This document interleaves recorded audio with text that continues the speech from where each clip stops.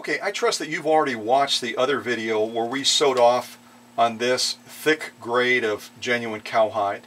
And again, if the camera's nice and tight, you can see for yourself how ridiculously thick that is. You know, in all likelihood, you're never going to have to sew something that thick. But you know what? We want to have so much, we want to give our buyers so much confidence in our machines, because we have so much confidence, that we're actually going to double the stakes. You can see them side by side. This is our original sew-off, a very thick layer of genuine cowhide.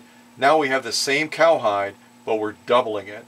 So I'm going to set this one to the side. Follow me down to the needle, and let me say, as we head down to the needle, you can see that I've left the original piece where this leather, when we acquired it, as far as I could tell, was probably used on some sort of a saddle assembly.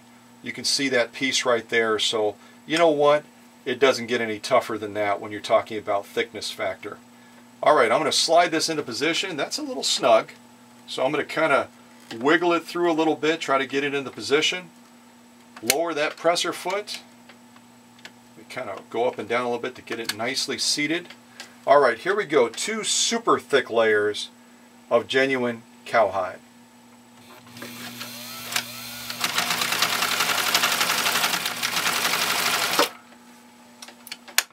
I kind of slid off the pedal there a little bit, so I'm sorry for that slow start. Let me show you what this machine did with that.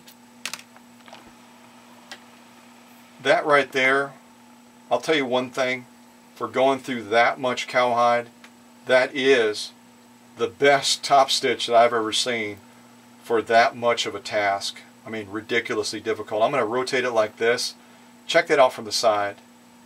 You know what? 2 layers that thick, it's almost ridiculous. It's almost impossible. Not for one of the machines that I've serviced. And look at that lock-in on the back. You know what? When you can go through this much leather, look at that again from the side, and you can get a lock-in stitch of that caliber and that quality, you know what? I think this machine could sew patio blocks if it wanted to.